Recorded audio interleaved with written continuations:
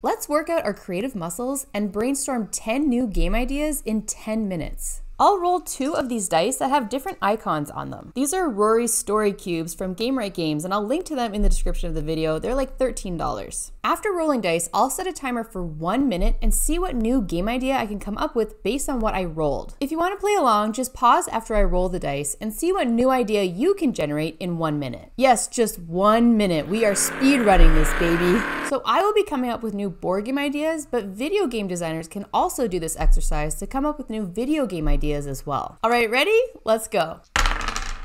A parachute and a tall tower. All right, ready? 1 minute. Let's go.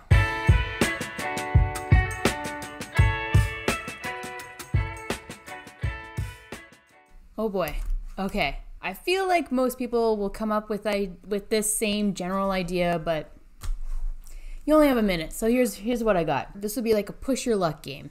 And so you're trying to safely parachute off the different levels of this tower, getting higher and higher and higher. And whoever successfully jumps off and parachutes safely down the top level of the high tower wins. I think this would be like a deck building game. So everyone would start with their basic parachuting cards and, you know, they're just learning. And so they won't have the greatest cards and the chance of being successful is not very high. They have to build up their deck so that they get a better and better parachute. Maybe it's like people like making their own homemade parachutes and they're trying to make them good enough that they can safely parachute down this tower. And let's imagine that there's a trampoline or a big mattress at the bottom of this tower so no one's getting hurt. You would start with your basic deck and there would probably be like an open market and somehow you would try to get better pieces for your parachute or maybe just better parachutes.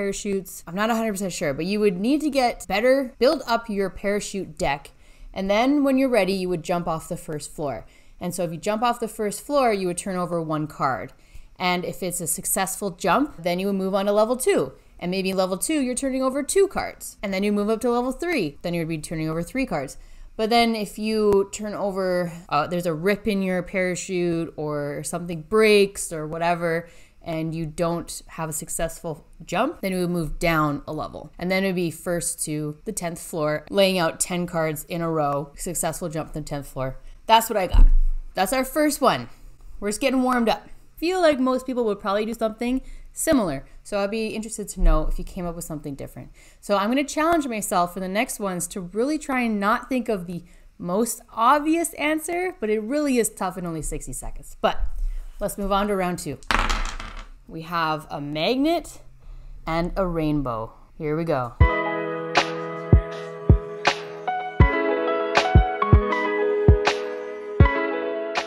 Okay, this is a bit of a weird one. So there would be a board in the middle of the table that would be elevated by a few inches, like probably get like 5 inches or 6. Everyone would have a magnet and the magnet would be a different color of the rainbow. So that's your color. And you're trying to get your color of the rainbow into the pot of gold at the end of the rainbow. There would be metal pieces, and so everyone puts their magnet stick under the game board, and you're trying to move your color either in place in the rainbow. So then that would be cooperative, wouldn't it be? If like everyone's trying to get the pieces of the rainbow in a certain amount of time, which could be fun. Or you're trying to get your color into the pot at the end. First to get their 7 of their pieces of the rainbow into the pot at the end of the rainbow wins. Or if it's cooperative, you need to rebuild the rainbow in a minute. That's what I got for that one. Let's move on to the next one. Here we go. 2 down. We have a bee and a magnifying glass. Let's go.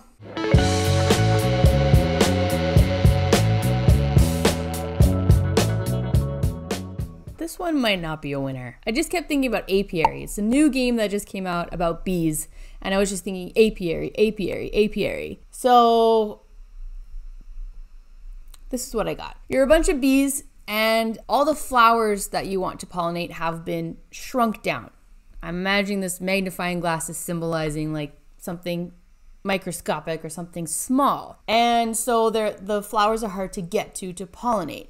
And so you are trying to enlarge the flowers so that you can get to them much easier. And so I don't know how that would work, but You are trying to make the flowers more accessible by having them grow and be bigger. But if you are able to make a flower bigger, other bees can go there. But if you were the one who made it grow, then they have to pay you something to go and pollinate that flower. And maybe the goal is whoever can pollinate a certain number of flowers. Or like maybe you get pollen tokens by visiting different flowers, and maybe you need to visit different kinds of flowers. Maybe there's some set collection in there. This is a weird one. I struggled a little bit with the magnifying glass. I was just like, maybe you have a game where you're like looking really close to the different parts of a bee. Maybe like the bee is enlarged and it's like you're looking at different parts of the bee. This was a tough one. Did you come up with something better than that? I hope you did. Please let me know in the comments. Let's move on. Here we go. A house and a fountain. Here we go.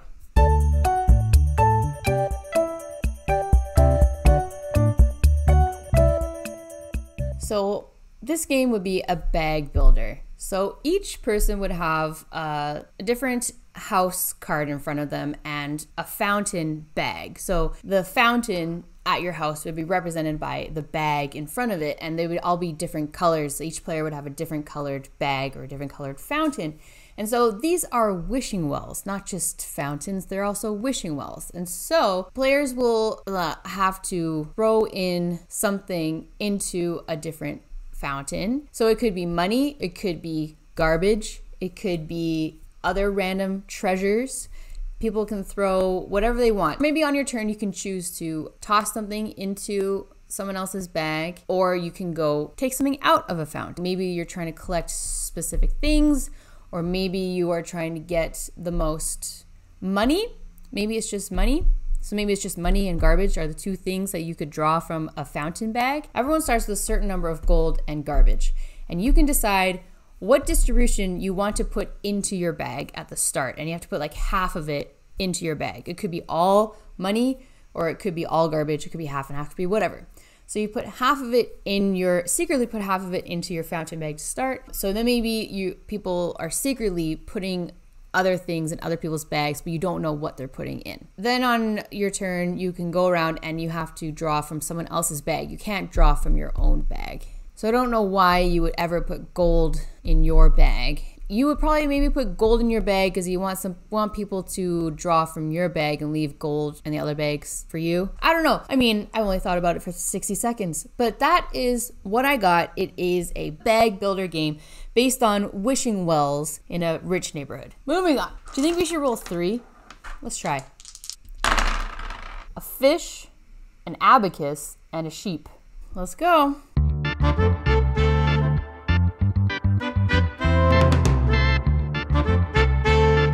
So the abacus is really just, a calculator, right? It's just a way to count things or add things up. And so I took that as each player has their own farm, and they have a section for fish and a section for sheep and a section for cows and horses and pigs. And then at the start of the game, each player is randomly given a number for each section of their farm. So this player needs to have 10 fish, this player needs to have 8 fish, this player needs to have whatever. So, and then the different sections would have different numbers. So maybe I would need to have 10 fish, but 6 sheep and 7 cows and 5 horses and 3 pigs.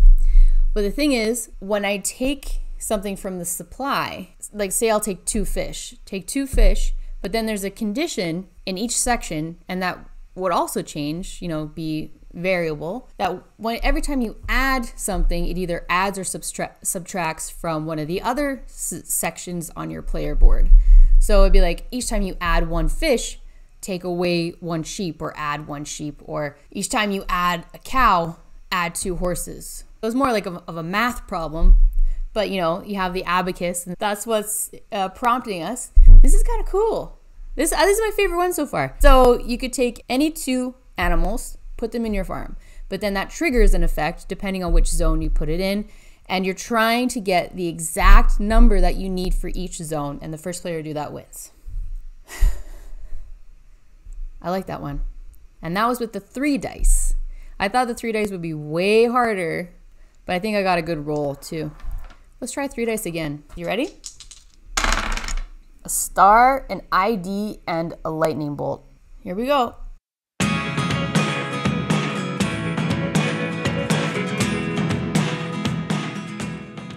I'm not sure about this one. So the ID card I took as you work somewhere where you observe shooting stars and lightning. That could be like an observatory, like a research outpost on the North Pole or something. I don't know. You're all scientists at this research facility, and different things will happen at night in the sky. And so different cards will be turned over, like different events. And there won't be any names for the different events happening in the sky. You're just looking at them. And depending on some sort of way to learn about the sky, you would then have to try to identify and name the different events, like the different cards. So the different cards will have different names, like, oh, that particular comet is this name, that shooting star has this name, that planet had this name, that constellation has this name, whatever. And they could all be like made up things in this random world that we've created. I don't know how that would work exactly, you gathering knowledge, but if you have the card that matches one of the events that comes up that has the name, you can successfully identify what that event was, and then you would get a point for identifying that. And whoever can correctly identify the most things wins. There we go. Let's continue with 3. Okay, I think it's a speech bubble, a beetle, and a flashlight. Ready? Here we go.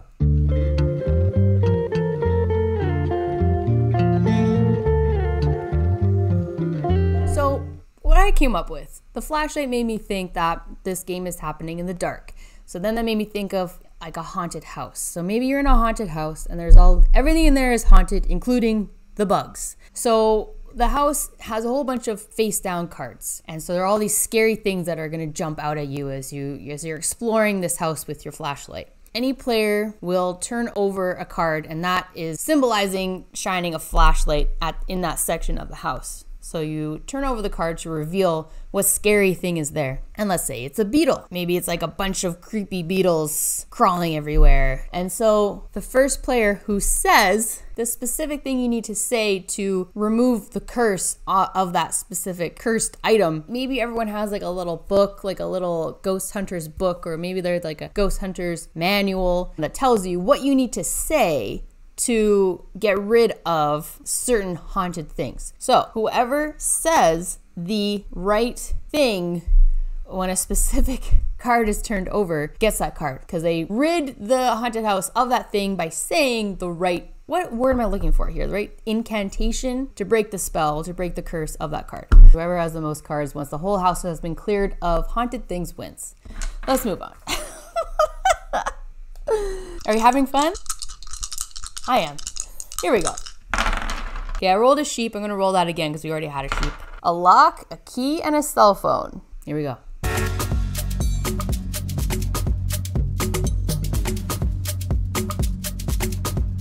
This one I was really excited about because the lock and the key just made me think of an escape game, and I love escape games, and so I was like, this will be so easy. Then I saw the cell phone, but then a couple other games that already exist kept coming into my mind. So my first idea was, having an escape game, like a classic escape game, and you need to be able to call for help before an hour is up. But that game already exists. I can't remember what game it is, but it already exists. Anyway, the other idea I had was trying to solve some sort of mystery or some, again an escape room sort of thing, but by like texting each other.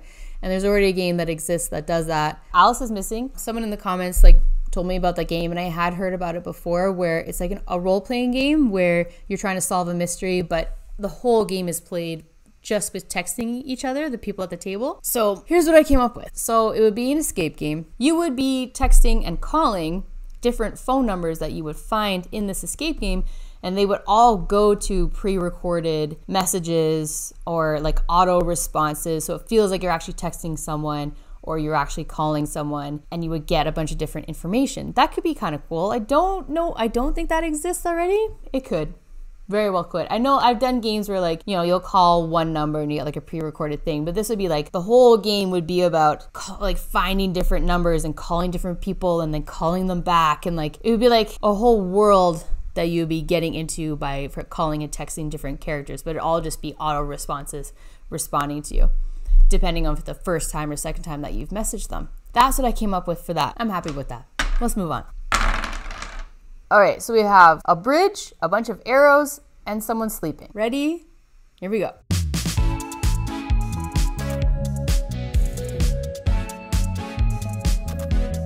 This was a tough one because the first 30 seconds I was thinking one idea and then I shifted the last 30 seconds to a completely different idea. So it is what it is. So the idea would be you're in this mythical fantasy land where there's a whole bunch of bridges and a whole bunch of trolls under the bridges everywhere. And the trolls are all sleeping. So a sleeping troll under a bridge in every direction. So you're trying to successfully move over as many bridges as possible without waking up the trolls. So every time you cross over a bridge, you have to roll a die. And if you roll the troll wakes up and something bad happens. But if you roll the die and the troll does not wake up, you just are able to pass.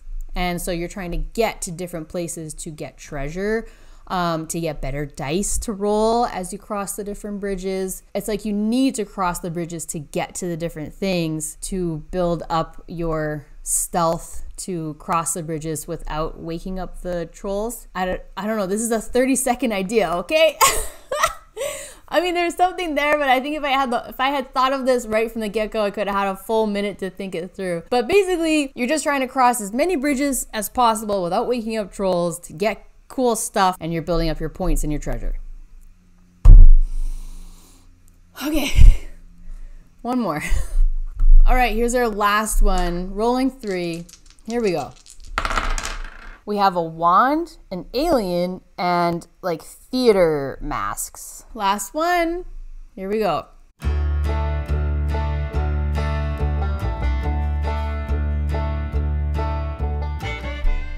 I have to tell you, I could not come up with a coherent idea for that one.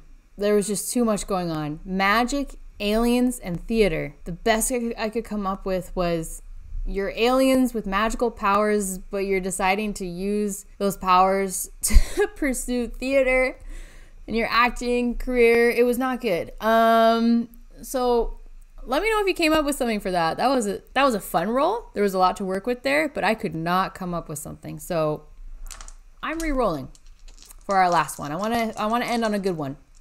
So far, the counting animals one is my favorite. So I want to try to do something better than that. Here we go. Fire apple tree. Here we go.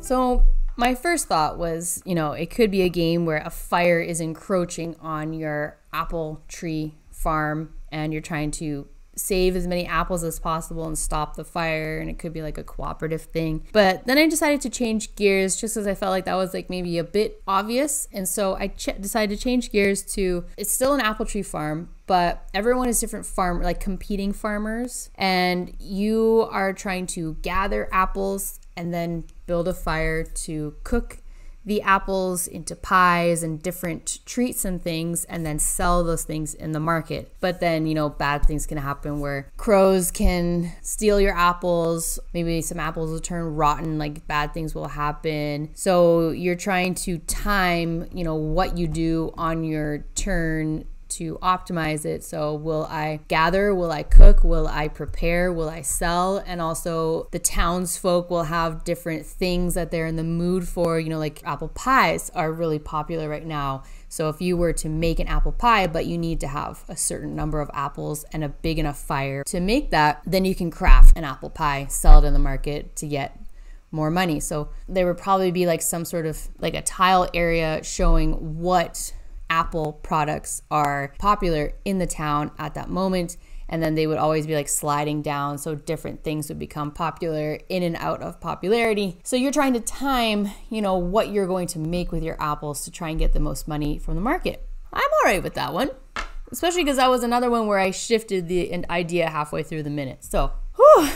All right, well, we did it. We just came up with 10 new game ideas in 10 minutes. If you played along, please share any of your ideas that you came up with in the comments. and let me know if you end up prototyping or playtesting any of them. So if you enjoyed this video, I hope you consider liking and subscribing. You can also join my membership program by clicking on the join button below. I'll be playtesting 2 of my new games with members tomorrow, and I'll then playtest their games as well. I also run a monthly members only live stream. I chat with members on Discord and the members only channels, and there are a bunch of other perks of being a member, including getting a shout out at the end of my videos like this. Thank you to my awesome members. Thank you so much for your support. I really appreciate it. Thanks again for watching. I hope you had fun. Be sure to follow me on social media at Pam Walls Game Design, and I'll see you in the next video.